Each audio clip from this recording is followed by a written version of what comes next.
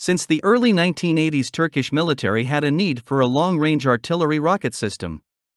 Turkey obtained a small batch of 12 M270 MLRS systems along with 2,227 mm artillery rockets from the United States. Deliveries were completed in 1992. The USA was reluctant to share technologies with Turkey.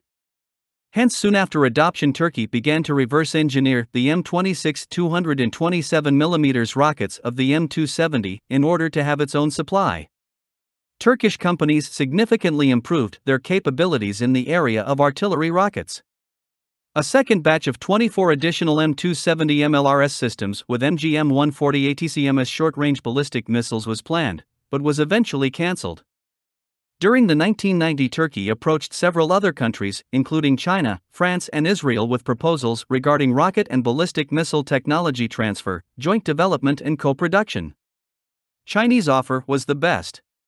As a result, in 1997 an agreement was signed for the joint development and production of a variant of the WS-1 multiple launch rocket system in Turkey.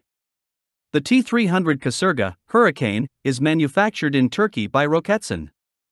The Turkish system had some differences from the WS-1. It was based on a German manned 6x6 tactical truck chassis. Prototype was completed and first test launches were made in Turkey in 2000. The Kasirga entered service with the Turkish military in 2000. In 2016 it was exported to Azerbaijan.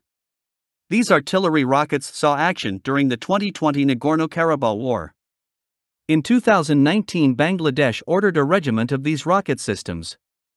Deliveries are planned to be completed in 2021. This system is used to engage priority targets with guided rockets at ranges up to 90 to 120 kilometers. Typical targets for this system are hostile artillery batteries and air defense systems, command posts, radar sites, logistical facilities, assembly areas, and other high-priority targets. The Kasirga uses T-300 series artillery rockets. The rockets are actually 320 mm in diameter, though these are sometimes referred simply as 300 mm, hence the 300 designations. There are unguided TR-300S rockets with a maximum range of up to 65 km and TR-300E rockets with a maximum range of up to 100 km. These are used against area targets. For precision strikes, the TRG-300K guided rockets are used.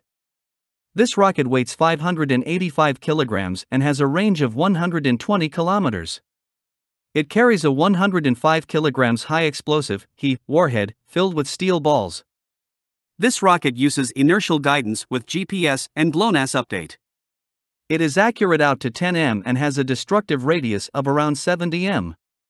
The improved, or Block 2, guided rocket has a significantly more powerful warhead, but at a cost of reduced range. It weighs 670 kilograms and can reach targets at a range of up to 90 kilometers. It carries a 150 kilograms He warhead and has a destructive radius of around 80 m. This rocket is also accurate out to 10 m. This rocket system is operated by a crew of 3. It takes around 20 minutes to prepare the launcher vehicle to fire. The launcher vehicle uses automatic fire control system with manual backup. Typical battery of the Kasirga includes 6 to 9 launcher vehicles, associated resupply vehicles and command post vehicle. All of these vehicles are based on the German MAN 6x6 tactical truck chassis. If required, each launcher vehicle has all necessary equipment and can operate independently.